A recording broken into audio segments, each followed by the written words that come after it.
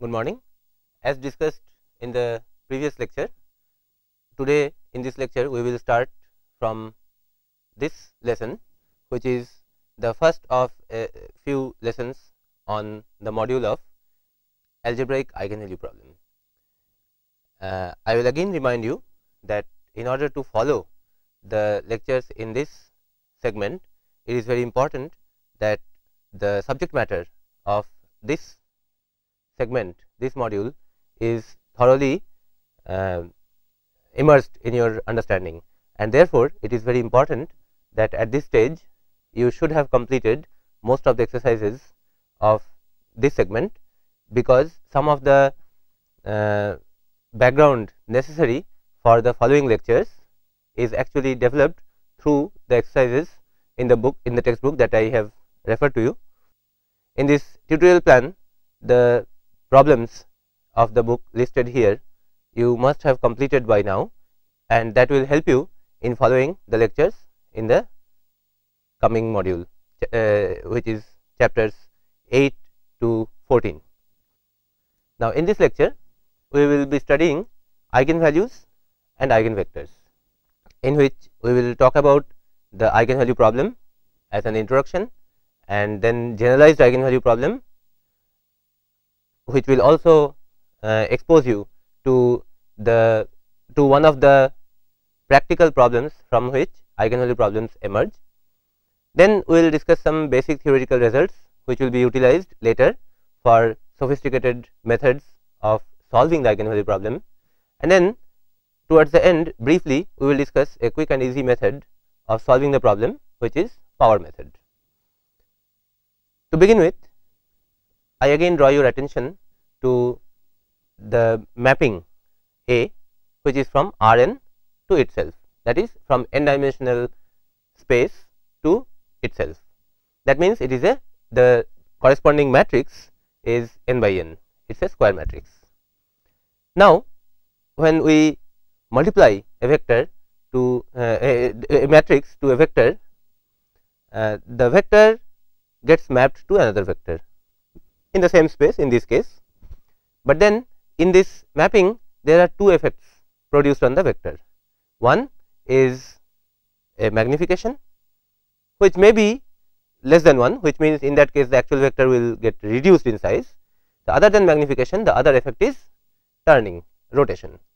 Now, this is the general way in which a vector can get mapped through multiplication with a matrix. Now, some of the vectors for every matrix are special. They are special in the sense that they undergo only magnification or scaling and do not rotate under multiplication with a particular matrix. These vectors are in some sense the own vectors of that matrix, or some special vectors for that particular matrix, and these vectors are called eigenvectors. The word eigen in German means special or own. So, as if these vectors belong to this particular matrix. So, if you multiply the vector a matrix A to one such special vector, its own vector, then the result, the mapping, is nothing other than a pure scaling. So, in that case we call this vector V as an eigenvector, and the scale factor lambda is called the eigenvalue or the characteristic value. Together lambda and V, eigenvalue and eigenvector, are quite often referred to as the eigenpair. They form a pair. Now, determination of all the lambdas and corresponding V's, that is eigenvalues and eigenvectors, for a given matrix is called the algebraic eigenvalue problem. Now, how we can find the values lambda and the corresponding vectors V from only this much? The process, the underlying concept is actually very simple. You can take this lambda V on this side, though you cannot write it as A minus lambda into V, because A is a matrix and lambda is a scalar. So, but what you can do is that this V you can write as identity into V, and then take lambda I and A together in this manner, taking AV on this side, then you will get lambda I V minus AV. Lambda I is a matrix and A is also a matrix. Then you will have this system of linear equations. Now you will note that this system of linear equations is n equations in this vector or n variables, and these equations are homogeneous equations, that is the right hand side is 0. Then you know that for a homogeneous system of equations, for the existence of non-trivial or non-zero solution, the coefficient matrix must be singular, that is the coefficient matrix must have a null space, and V will be actually a member of the null space of this matrix lambda I minus A. So, for singularity of this matrix, you must set its determinant equal to 0. Now you find that we have reached a stage where from a large number of unknowns, we have suddenly reduced to one unknown. In this particular equation, you had one scalar unknown lambda and one vector unknown V, which was n plus 1 total number of unknowns. Now the condition that the coefficient matrix is singular tells you that determinant of the coefficient matrix is 0. Now you have got a single equation in a single unknown. In addition, you know that this side is a polynomial in the unknown lambda, polynomial of degree n. So then the question boils down to finding the roots of that polynomial to begin with, or to find the solution of this polynomial equation. And we know that it will have n roots, including multiplicities, right. So the polynomial on this side is called the characteristic polynomial of the matrix A, and therefore the corresponding equation, this equation is called the characteristic equation, and its solutions are the eigenvalues. So characteristic equation or characteristic polynomial will give you n roots of this nth degree polynomial. These are the n eigenvalues, and for each of them you will try to find the corresponding eigenvectors. That part should not be very difficult, because as you insert those eigenvalues one by one, for every eigenvalue sitting here, you will get a homogeneous system of equations in which the coefficient matrix is completely known. All that you need to do is to find the null space of that known matrix lambda I minus A, which we have studied earlier. Now we have been just talking about the number of eigenvalues. Total number of eigenvalues from this will certainly be n, but that may be repeated. For example, suppose we have got a 3 by 3 matrix for which the eigenvalues may turn out to be 2, 2 and 4. That is possible. So here the eigenvalue 2 is said to have an algebraic multiplicity of 2, because it is occurring twice in this polynomial. So this polynomial will be lambda minus 2 whole square, 2 appearing twice, into lambda minus 4, 4 appearing only once. Now we also talk of geometric multiplicity. That is when we take this eigenvalue lambda and try to insert it here and try to find V.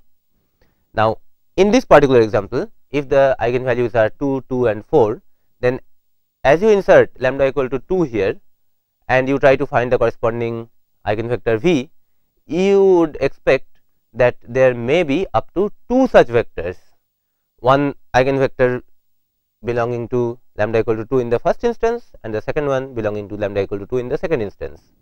You may succeed in finding 2 such eigenvectors or you may not. That depends upon the particular matrix A. That means that if the algebraic multiplicity of a particular eigenvalue is more than 1, then that may give you one eigenvector corresponding to it, or 2 eigenvectors, or 3 eigenvectors, up to the number which is the algebraic multiplicity. That means in a larger matrix, if suppose an eigenvalue, say this eigenvalue lambda equal to 2 in a 7 by 7 matrix appears 5 times. So the eigenvalues are 2, 2, 2, 2, 2, something else and something further of this structure. In that case, corresponding to 2, eigenvalue 2, when you try to find out the eigenvector, you may find only one eigenvector, you might find 2 or 3 or up to 5. More than 5 you cannot get. That number corresponding to that particular eigenvalue, how many eigenvectors you could find out, that number is called the geometric multiplicity. Now note, this one is algebraic, this one is geometric. Algebraic multiplicity is appearing from this polynomial. How many factors lambda minus a particular lambda is appearing in this polynomial? How many times that is appearing? That is coming from an algebraic source, and that is why it is called algebraic multiplicity. On the other hand, the number of corresponding eigenvectors will span a subspace in the space Rn of the dimension which is equal to the number of linearly independent eigenvectors that you can find corresponding to that eigenvalue. And this description of this subspace that you are talking about, that is a geometric entity. That is why that number is called the geometric multiplicity of that eigenvalue. Now note that when we are talking about finding eigenvectors, different eigenvectors, then in that context linearly dependent eigenvectors are not considered different. That means, if you find one vector as an eigenvector, then it is obvious that twice of that will be certainly an eigenvector. So, that is not counted as different from the first one. Similarly, if you have already found two eigenvectors corresponding to a particular eigenvalue, then a linear combination of these two will certainly be an eigenvector with respect to or corresponding to that same eigenvalue. That is not considered anything different. So, that means, when we hunt for eigenvectors, we look for linearly independent eigenvectors. Now, when it happens that for a particular eigenvalue, the algebraic multiplicity and geometric multiplicity have a mismatch between them, that is, algebraic multiplicity is higher, geometric multiplicity is lower.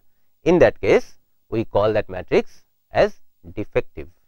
In what sense it is defective, what is the defect, and what to do in such a situation, that we will discuss in detail in the coming lectures.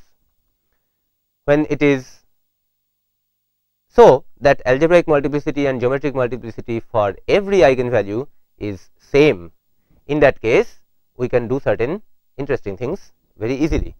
We can diagonalize the matrix.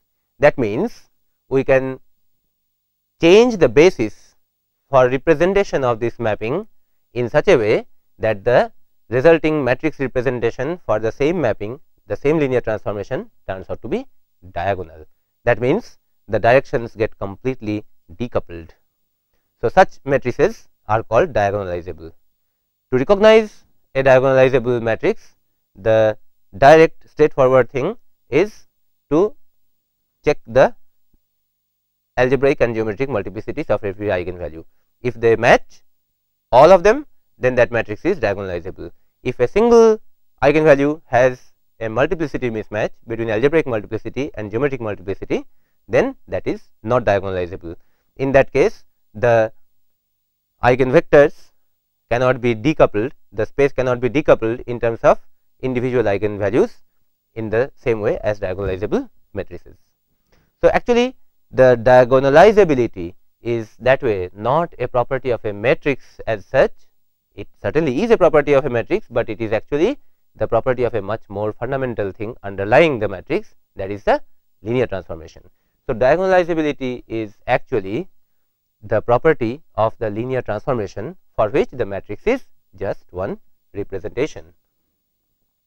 Now, considering these things apart, does this outline tend to suggest that eigenvalue problem solution method is complete? It may look so, because finding the determinant of a matrix in terms of lambda is something which we can think of. Then setting that equal to 0 and getting a polynomial equation is something which does not sound very dangerous. And then solving a polynomial equation also is something with which we are acquainted. After finding the lambda, putting that here, and for every lambda finding the corresponding eigenvectors, that also as a part problem is not very difficult problem. But does it mean that all the discussion in eigenvalue problem gets completed here? Answer is no. The reason is that when the degree of the polynomial equation goes very high, in that situation solving this polynomial equation is actually not very easy.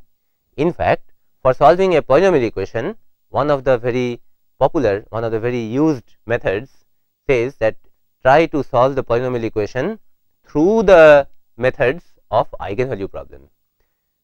So, therefore, for solving an eigenvalue problem, the polynomial equation solving as a sub problem is not a very attractive proposition, because as the degree of this polynomial goes high, it will be very difficult to computationally solve this problem. Therefore, people look for other ways of cracking this eigenvalue problem directly without first making a recourse to this polynomial equation solving problem. And in that attempt, mathematicians have developed a plethora of interesting tools to handle matrices and express them in canonical formations and take a lot of advantage from these theoretical developments into several fields of applied mathematics. And these interesting developments we will be studying in the coming lectures, including this one. So, in order to make the ground for that, I will need to develop some basic theoretical results first. Even before that, it will be a good idea to see a practical problem from which eigenvalue problem appears. There are many such practical problems in almost all branches of science and engineering, where eigenvalue problems certainly turn up. One such problem is the mechanical system with free vibration. For example, if you consider a 1 degree of freedom mass spring system, for which the dynamic equation is just this, where m is the mass and k is the stiffness of the spring, and then you try to write the assumed solution of this equation in the form, because you know what kind of a solution this will have a sinusoidal solution, and so you try to write it like this, and then you differentiate it twice and insert in this, right. So, you know that twice differentiation of this will produce minus omega square sine a is a constant, and from that very easily you work out the natural frequency of vibration in which this mass spring system will undergo natural vibration. Now, when we try to formulate and solve the same problem for a multi degree of freedom system, we do not get such a nice simple scalar equation, but we get a matrix vector equation in this manner. So, free vibration of an n degree of freedom system will be governed by this equation, where m is the inertia matrix, k is the stiffness matrix, x is the vector representing the coordinates of the system, and x double dot is certainly the acceleration corresponding to that. Now, in this problem, when we ask this question, what are the natural frequencies in which this particular mechanical system can execute natural vibration, and correspondingly what are the vectors x along which those vibrations will take place. For example, in a 3 degree of freedom system, it might happen that x1, x2, x3 give you a particular direction, a particular vector along which the vibration takes place in one frequency. There is another second direction in which the system may vibrate in a second frequency. Similarly, a third direction with a third frequency. So, what are these vibration modes and what are the corresponding frequencies? That becomes the problem for solution in the in this free vibration problem. Now, again in analogy with this equation, we now try to assume something vector x is equal to an amplitude vector into a term like this. So, there we assume a vibration mode first in this manner. The vibration mode x is a constant vector phi into sin omega t plus alpha. Again we differentiate it twice with respect to time and insert that x double dot here, and that will tell us that this whole thing is equal to 0. because sin omega t plus alpha after twice differentiation will produce a factor of minus omega square. So, that minus omega square gets multiplied here. We have got this. Then the same argument we use, what we would use in this case, that is, for this to be equal to 0 for all time, this part has to be 0, because this one will not be 0 always. So, this has to be 0. When we do that, then we get the corresponding equation k phi equal to omega square m phi. Now, this resembles the eigenvalue problem that we discussed just now.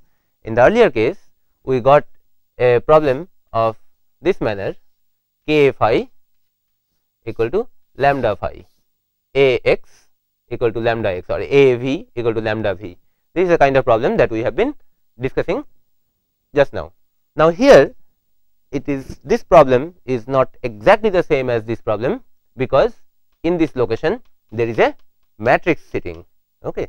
Omega square you can identify with this lambda, but here there is a matrix sitting. That is why this problem is not called just eigenvalue problem, but it is called the generalized eigenvalue problem, as if in the original eigenvalue problem there was a matrix here which was identity, which indeed we inserted when taking it on the other side, right. Now, in this case, in this particular case, it is generalized in the sense that in place of identity matrix, now there is a non-trivial matrix sitting there. Now, how to solve this problem? Because if we take it on the other side, then I mean in place of I, if we have m sitting here, then as we take it on the other side, we will get k minus omega square m, that will be the matrix. Okay. Not the straightforward a minus lambda I as we would get in the ordinary eigenvalue problem. Now, how to handle this? One might suggest that if we pre-multiply both sides of this equation with m inverse, then immediately we get this problem, m inverse k phi equal to omega square phi. Why not solve this problem? Because m inverse k we can take as a, we know m, we know k, we can evaluate m inverse k, and then it becomes an ordinary eigenvalue problem. Indeed, it is possible to do that, but then it is not a good idea. Why doing this is not a good idea? The reason follows from the nature of these matrices that appear in these locations. This is not just some matrix, and this is also not just some matrix. This is an inertia matrix, and this is a stiffness matrix. Such matrices, when appearing in practical problem, have certain structure. A stiffness matrix is always symmetric. An inertia matrix is always symmetric and positive definite. Now, if we evaluate this m inverse k, that may lose the symmetry that was originally there in the original problem. Now, it is not a good idea to take a step in the solution of a problem which actually makes the original problem difficult. Later, we will study in detail how solution of a symmetric matrix eigenvalue problem is actually much simpler and much more straightforward compared to a general non-symmetric matrix. Therefore, it would be a bad idea to take a step which will spoil the symmetry of the problem as originally given. Rather, we should try to take a measure which will utilize this particular structure. So, what we do is that we take this symmetric positive definite matrix M and recall that for a symmetric positive definite matrix there exists a Cholesky decomposition LL transpose.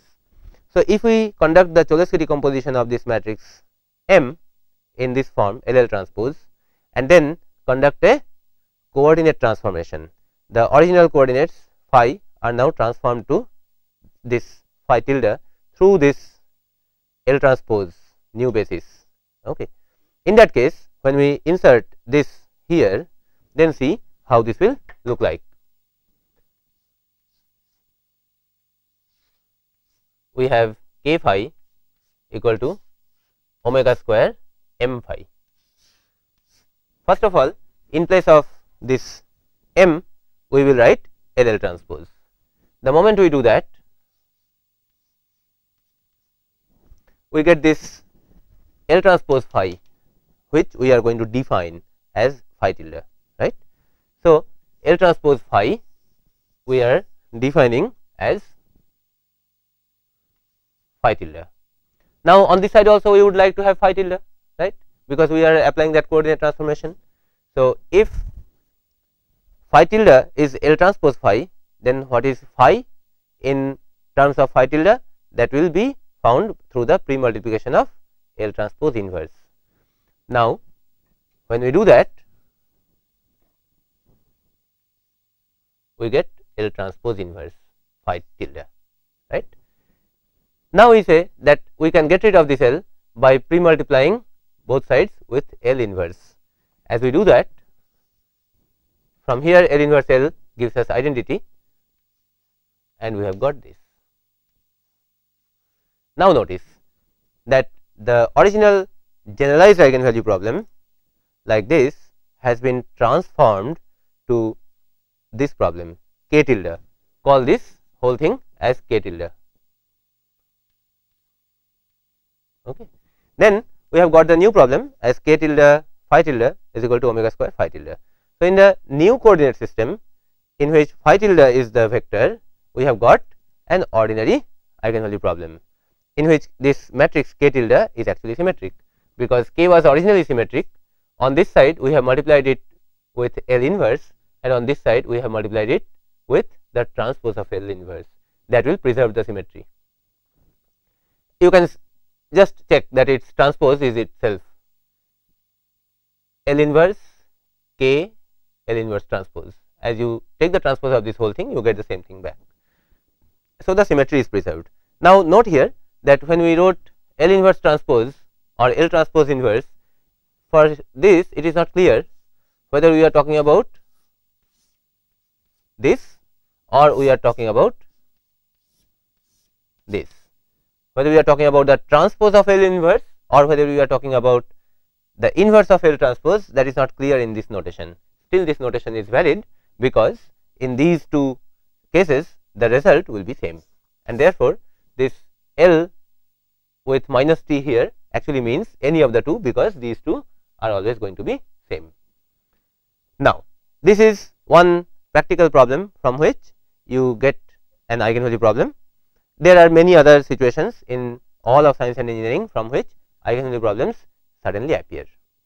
Now, we will start with some of the basic theoretical results of the eigenvalue problem, over which we will build up later methods by which to solve the problem. Apart from that, as a byproduct of this process, the theoretical results will also provide us with tools to handle matrices in nice, elegant and canonical ways, which is useful in many areas of applied mathematics wherever matrices appear. Now, the first important result that we should always keep in mind is that eigenvalues of the transpose of a matrix are the same as those of the original matrix. This is very easy, because we know that determinant of a transpose is the same as the determinant of an original matrix, and the characteristic polynomial is found just by the expansion of a determinant. So, these are obviously the same. Of course, eigenvectors need not be same. In general, they are different. Next important point that we should remember is the situation for a diagonal matrix and a block diagonal matrix. You know what is a diagonal matrix? So, suppose we have got a 3 by 3 matrix in this manner. These are all zeros, these are all zeros, and this is a diagonal matrix, and it is very clear that these diagonal entries are actually the eigenvalues of this matrix, and the corresponding eigenvectors are the natural basis members. For example, if you multiply 1 0 0 with this, then obviously you will get a 1 0 0, which can be written like this. So, that shows that you have a v equal to lambda v, right? V is 1 0 0. That means a 1 is an eigenvalue, and this vector e 1, the first natural basis member, is the corresponding eigenvector. Similarly, a 2 and a 3 will be the other eigenvalues with corresponding basis members, corresponding eigenvectors as E2 and E3, the natural basis members. Now, this is obvious. Now, if you say that this is actually a much larger matrix, this block, this A1 is replaced with a matrix, a square matrix, this A2 scalar is replaced with a square matrix, and similarly this A3, then what you get is not a diagonal matrix, because this square matrix may have off diagonal entries. That will not be a diagonal matrix, but what you call it is block diagonal matrix, which will look like this, in which this matrix A1 is filled up quite a bit. Okay. Now, when you talk of eigenvalues of a block diagonal matrix, then there is a very interesting situation that the eigenvalues of this large matrix is the eigenvalues of A1 and the eigenvalues of A2 and the eigenvalues of A3. So, if this is R by R, this is S by S, this is T by T, and everything else outside these blocks is 0, then the R eigenvalues of this, S eigenvalues of this, and T eigenvalues of this separately obtained can be all put in a list, and this R plus S plus T numbers will be the eigenvalues of this large matrix. Okay. And the corresponding eigenvectors, they are also very easy to find, they are just coordinate extensions. For example, if suppose this small matrix A2 has an eigenvalue lambda 2 with the corresponding eigenvector as V2, then just above V2 you put as many zeros as required to fit the size of this matrix, and below that you put as many zeros as required to fit the size of this matrix, and then as you multiply this, you find that this gives you lambda 2 into that same old vector. That means that the an eigenvalue of A2 is the eigenvalue of A also, and the corresponding eigenvector of A can be found through a coordinate extension over V2. That is, as many extra zeros are required above and below, you can put that, and then you get the big vector, which is an eigenvector of this matrix, large matrix corresponding to that same eigenvalue. For diagonal and block diagonal matrices, the situation is very simple. The matter gets a little complicated when we talk of triangular matrices. A triangular matrix will have non-zero entries here, okay, but still the diagonal entries are the eigenvalues, because below that everything else is 0. So, when you try to write the characteristic polynomial, you write lambda I minus this. So, you will get lambda minus A1, lambda minus A2, lambda minus A3, something something something here, but below you have got everything 0. So, when you try to expand this fellow's determinant, you expand from the first column, then you get lambda minus A1 into something plus all zeros, then that something again gives you lambda minus A2 into something plus all zeros, and so on. So, for a triangular matrix, you will find that obviously the characteristic polynomial will emerge as a product of these factors. That means that you have got the characteristic polynomial already in factorized form. That immediately gives you A1, A2, A3, etc., the diagonal members of the original matrix as the eigenvalues. But eigenvectors is a different question. For that, you have to do a lot of calculations to find the eigenvectors. Eigenvectors are not so obviously visible here. Okay. So, when we handle triangular matrices, we talk directly in terms of the eigenvalues only, not eigenvectors. Eigenvectors can be found with some further processing, they are not so obviously visible. Now, when we take a block triangular matrix, that is, if these scalars are replaced with matrices and there are big blocks of zeros sitting below that and big blocks of other entries, perhaps non-zero, many of them will be non-zero, are sitting here, then we have a block triangular matrix, which will look like this. This is a block triangular matrix with 4 blocks: block A square, block B not necessarily square, block 0 which is also not necessarily square, it will be the size of the transpose of B, and then block C which has to be square. Then you say that the eigenvalues of this is the same as the eigenvalues of A and the eigenvalues of C. Now, for this matrix, this statement that the eigenvalues of this large matrix is a collection of eigenvalues of the matrix A and the eigenvalues of the matrix C can be easily seen in a similar way in which we saw just now the result related to the diagonal matrix. However, here the statement is made only for the eigenvalues and not about the eigenvectors.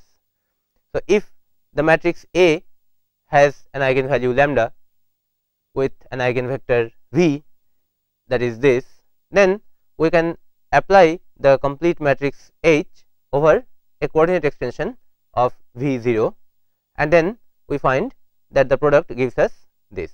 That means, V0, the coordinate extension of V, turns out to be an eigenvector of the complete matrix H with the corresponding eigenvalue lambda. However, when we try to verify that the same holds for C also, then we cannot immediately apply it on a coordinate extension, because that will create the confusion with this B, because in the product the way this 0 helped in this case, it will not help in the other case. So, in this particular situation, what we do is that we take mu as an eigenvalue of C and then argue, then it is also an eigenvalue of C transpose, and then C transpose W turns out to be mu W for that mu, for some vector W, and then we apply not H but H transpose on the appropriate coordinate extension of W in this manner, and then we find at the end that we get mu into this vector 0 W. That means, mu turns out to be an eigenvalue of H transpose. Okay. Then that will mean that mu is an eigenvalue of H as well. Now, apart from these results, there are a few points which we need to keep in mind, which will be very useful in many of the methods. One is that if we add a scalar times identity to a matrix, then all the eigenvalues get shifted by that scalar value, and this is called the shift theorem. This is very easy to verify, and so I am not going into that, I am leaving it for you. Then the other important issue that we must keep in mind is actually applicable only for a symmetric matrix, that is, for a symmetric matrix A with mutually orthogonal eigenvectors, a fact that we will verify in the next lecture. For an eigenvalue lambda j with corresponding eigenvector as Vj, we find that if we construct another matrix B in which from A we have subtracted this part, then this resulting matrix B has exactly the same eigenstructure as A. Eigenstructure means same eigenvalues with the corresponding same eigenvectors, except that the eigenvalue corresponding to that particular eigenvector Vj is no more lambda j, but it is reduced to 0. That means, the information worth of that eigenvalue only has been removed from A. All the rest of the information of the eigenstructure remains as it is. Now, this is an important issue to which we will come back after studying the symmetric matrices in detail in the next lecture. Before that, I will try to expose you right now to an important quick and easy method for solving the eigenvalue problem, and that is called power method. This helps you in finding the eigenvalues of a matrix when you are not interested in finding all eigenvalues of a large matrix, but you are interested in finding only a few largest magnitude eigenvalues, or perhaps the largest magnitude and the lowest magnitude eigenvalues. Now, this is very quick and easy method, easy to understand, easy to implement, but note that it will work only for those matrices which have a full set of n eigenvectors, that is, which are diagonalizable, and for which there is a single eigenvalue which has the largest magnitude. That means that the largest magnitude eigenvalue has a magnitude which is larger than all the rest, that is, not two are at the top, only one eigenvalue is at the top. In that case, power method gives you the largest magnitude eigenvalue very easily. What we do for that is, first, to understand the way it operates, you consider that if the matrix A possesses a full set of n eigenvectors, then these eigenvectors will span the entire space Rn, and that means any other vector x that you can think of can be expressed as a linear combination of these vectors in this manner. Now, it is a different matter that given a vector x, we can choose any vector x that will have a representation as a linear combination of the eigenvectors, with alpha 1, alpha 2, alpha 3, etc., representing the corresponding coefficients. Now, even though we do not yet know those eigenvectors and the corresponding coefficients, but we know this much, that any vector x that we can think of, that we can have picked up, will have some representation like this, with alpha 1, alpha 2, etc., and v 1, v 2, etc., currently unknown to us. Now, if on both sides we multiply with A, the matrix, then what happens? On this side, x is a known vector which we have picked up. So, we multiply A x, we can work out the result. On this side, we do not know what is happening exactly, the numbers we do not know in detail, but we know this much, that A v 1 will be lambda 1 v 1, A v 2 will be lambda 2 v 2, and so on. That means, through a multiplication of A, whatever was the representation here, now in the coefficients we will get another additional factor of lambda 1, lambda 2, lambda 3, etc.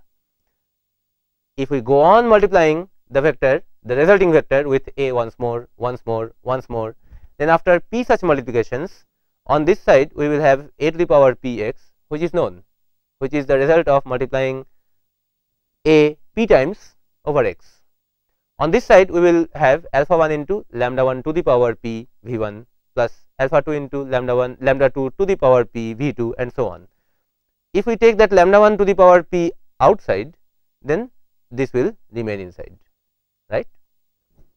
Now, under the assumption that the lambda 1 eigenvalue is the largest magnitude eigenvalue and the next one is a little below that, what will happen is that as p goes too high, many times it has been multiplied, then that will mean that in that case lambda 2 by lambda 1, lambda 3 by lambda 1, all being of magnitude less than 1, after raised to large power, all of them will tend towards 0 when p is sufficiently large, and that will mean that after many such multiplications we will have a vector sitting inside this which is in the same direction as v 1, and then after that process has stabilized, after that direction has been stabilized, one more application of that same multiplication with A will mean that on this side an eigenvector is being multiplied with A, and that will give you lambda 1 into that vector,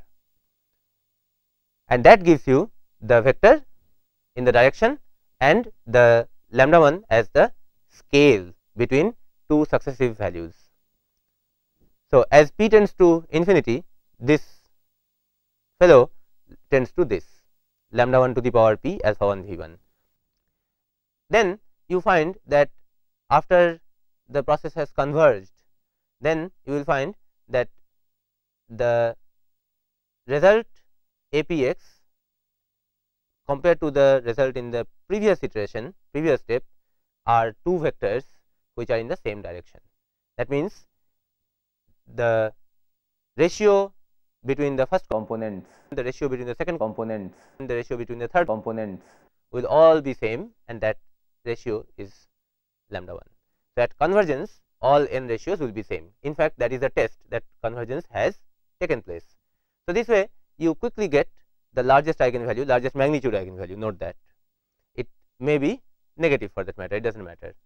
So, you will get the largest magnitude eigenvalue and the corresponding vector will be the eigenvector. Now, we will make 2 points here. One is that other than the largest, if you need the least magnitude eigenvalue also, then how to do that? For this purpose, we can use the shift theorem. So, how to find the least magnitude eigenvalue? What we can do is that after finding this largest magnitude eigenvalue, we see its sign. This is a ratio which may have a sign. So, whether it is positive or negative, that has been found here. So, if for example, suppose that lambda 1 turns out to be positive, say the largest magnitude eigenvalue is 23. Then what we can do, from the original matrix we subtract 23 from all the diagonal entries. That is application of the shift theorem. That is, we subtract 23i from the original matrix. That will mean that all the eigenvalues have got shifted leftward by 23. That means whatever was 23 earlier, that becomes 0 now. Whatever was 21 earlier, that becomes 19, and so on. In that case, the smallest magnitude, smallest algebraically, that turns out now as the largest magnitude eigenvalue, largest magnitude. Then we can apply the same power method once more, and then we will find that which is the largest magnitude eigenvalue. And then as we shift the thing back 23 steps on the right side, then we will get the appropriate correct eigenvalue for matrix A with the corresponding eigenvector, right. So, this is one way to find the largest and least magnitude eigenvalues, which has a lot of practical significance. Now, one more possibility of an important question may be that, for example, if we are not interested in finding all eigenvalues, but we are interested in finding a top few, the largest magnitude ones, lambda 1, lambda 2, lambda 3, lambda 4, etc. Some say 6 of them, 6 top eigenvalues we want to find out, and the corresponding eigenvectors. There also, for example, the matrix suppose is 100 by 100. We are not interested in all the 100 eigenvalues and their eigenvectors, but only top 6 or a few top ones with some conditional requirements. Then what we can do, after finding the largest one, we can use deflation. This will work in the case of symmetric matrix, which is quite often encountered in practical situations. By deflation, what we can do is that we can subtract the part which is contributed by this particular eigenvalue lambda 1 and the corresponding eigenvector. Then the resulting matrix will have the largest magnitude eigenvalue as lambda 2, which can be found through power method, and so on. Now, this is a very straightforward method which can be applied if you are sure that the matrix does satisfy these requirements. Otherwise, the process may not operate as expected or as desired. Now, apart from these things, there are two important concepts which will go long way in our discussion in the coming lectures. One is the eigenspace. This is a term to in use for representing a subspace of Rn which is composed by the eigenvectors of a matrix corresponding to the same eigenvalue lambda. For example, suppose A has an eigenvalue lambda corresponding to which there are k eigenvectors v1, v2, v3 up to vk. Then that will mean that any linear combination of these eigenvectors is also going to be an eigenvector. You can verify that very easily. Suppose corresponding to eigenvalue lambda, there are two eigenvectors v1 and v2. That will mean that a1 av1 is lambda v1 and av2 is lambda v2. Then if we apply A on a linear combination of these two eigenvectors, then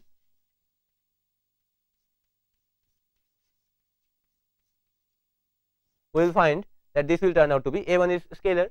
So, we can take it out, and then we will have A1 into AV1, which is lambda v1, plus A2 into AV2, which is lambda v2 from here, and taking lambda scalar outside this common, we find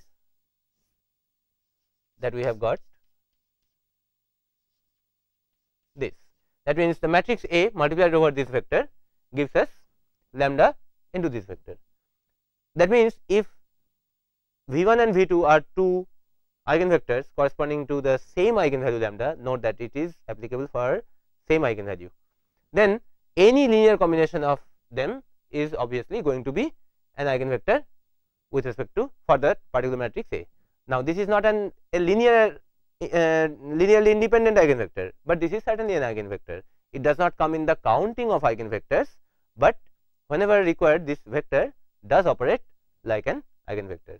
And that means that if these k eigenvectors are corresponding to the same eigenvalue lambda, then the complete subspace spanned by these vectors gives you a subspace in which every vector is an eigenvector, and therefore, this particular subspace is also called the eigenspace of A corresponding to that eigenvalue. There is another important theoretical point that will be quite in our discussion in coming lectures, that is similarity transformation. This is something which we have already earlier seen once, and here we look at some important properties of it. If we decide to represent the vectors of a space Rn in a different new basis S, and therefore, the matrix representation of a linear transformation changes. From A it becomes B, where B is S inverse A S. This we have seen earlier. Now, note that determinant of lambda I minus A, which is the characteristic polynomial of the matrix A. Now, we already know that determinant of a matrix and the determinant of its inverse are reciprocals of each other. That means that if we multiply this with determinant of S and also with determinant of S inverse, we are actually making no change, because this will be reciprocal of this. We also know that determinant of the product of three matrices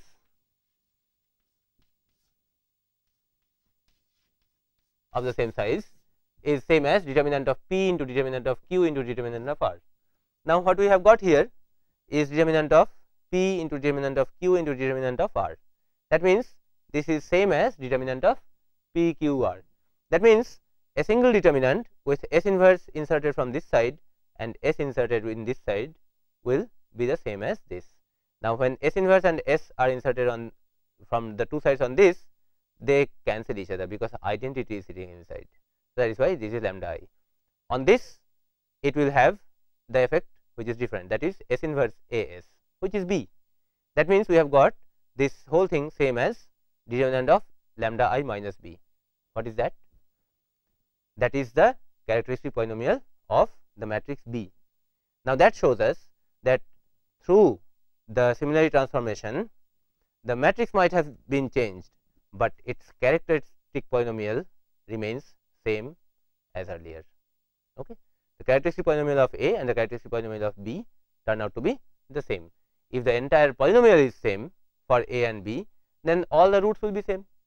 That means that eigenvalues remain unchanged through a similarity transformation, because similarity transformation comes out only as a result of a change of basis.